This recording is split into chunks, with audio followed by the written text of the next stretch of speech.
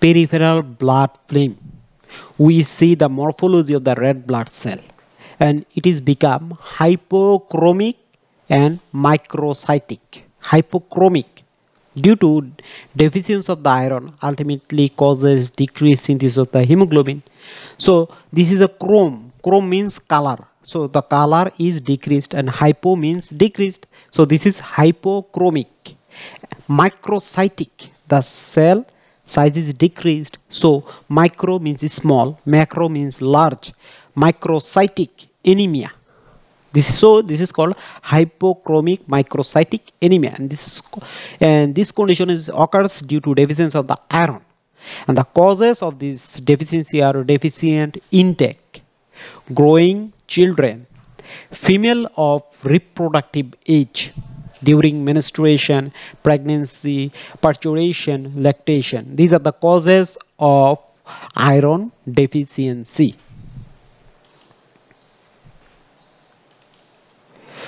Another causes are chronic blood loss, like as hookworm infection, bleeding, peptic ulcer.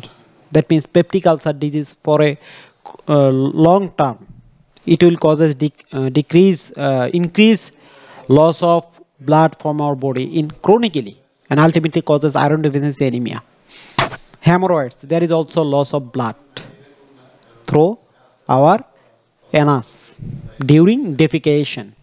So this is a very important cause, hemorrhoids. Long time when a person is affected hemorrhoids for a long term, the patient is also suffering from iron deficiency anemia. Carcinoma of the colon, chronic aspirin intake. Due to chronic aspirin intake or NSAID, that means non-steroidal anti-inflammatory drugs, it will also cause a peptic ulcer disease. And also esophageal varices. Due to esophageal varices, there is loss of blood through hematomesis. That means vomitus that containing blood. We called it hematomesis. In this condition, blood is losses from our body, and ultimately iron is losses from our body, and it will cause us iron deficiency anemia. Iron overload. So we discussed about iron deficiency or loss of iron. Now we discussed about iron overload.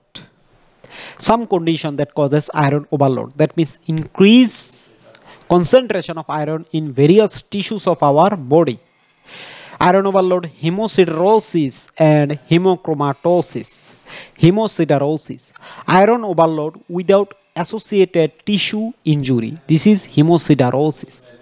And hemochromatosis, iron overload with tissue injury. One important thing is that the free iron is very dangerous from our body. So this free iron will ultimately causes formation of free radical, and this free radical will damage our tissue. So iron overload is also a very dangerous condition from our body. Mainly the thalassemia patient, in where the lifespan of RBC is very short. There is breakdown of RBC, huge amount of iron is stored in the liver and spleen, and ultimately causes hepatomegaly and splenomegaly. In these causes, iron overload occurs, and this is life-threatening for a thalassemia patient, or the patient who receive excessive amount of blood transfusion also suffer this iron overload. Understand? Okay. Now we discuss about iodine.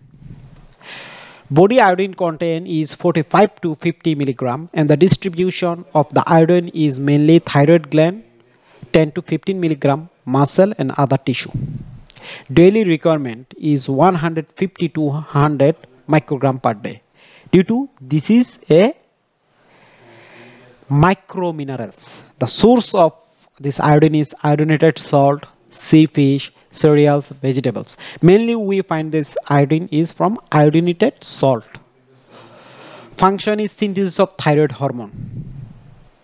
triiodothyronine, tetraiodothyronine. So for formation of thyroid hormone, iodine is too much necessary. Absorption: ingested iodine converted iodide and absorbs and join extracellular fluid iodine pool. Metabolism: uptake of iodine from extracellular fluid. Thyroid gland take up 150 microgram of iodide from extracellular fluid. 75 microgram is oxidized to iodine and join thyroid iodine pool. Remaining 40 microgram leaks back to extracellular fluid. Fate of hormonal iodine released from thyroid pool. Out of 75 microgram hormonal iodine released from thyroid pool each day, 60 microgram is metabolized in different tissues, releasing iodide that returns to extracellular fluid iodide pool for reuse. So there is no loss of iodine, that is reused. Rest 50 microgram is excreted through fecal route, very small amount. 15 microgram is excreted through fecal route, that means with stool. Excretion mainly through urine and some amount with feces. And now we discuss about iodine deficiency. So what are the disease is occurs due to iodine deficiency? Myxedema, that means syndrome of adult hypothyroidism. Syndrome of adult hypothyroidism. Why we called it hypothyroidism? That means decreased synthesis of thyroid hormone in the thyroid gland due to deficiency of the iodine. And when it is occurs in a adult person, this is called myxedema. Now cretinism, this is children since birth or fetal life. When there is iodine deficiencies occurs during birth, that means children since birth, that means when the fetus is into the mother's womb, if mother uh, intake not intake proper amount of iodine through her diet, there must be iodine deficiencies occurs.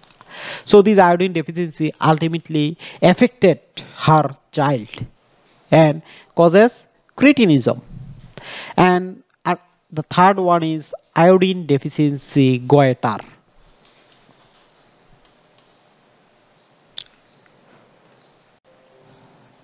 Okay, thank you. Our discussion about mineral is completed. Macromineral. All of you please elaborately read these minerals from your textbook. That means from Satyanarayan and Living Course. You read it. Please don't waste your valuable time due to exam is must occurs in scheduled time. Okay, thank you all of you.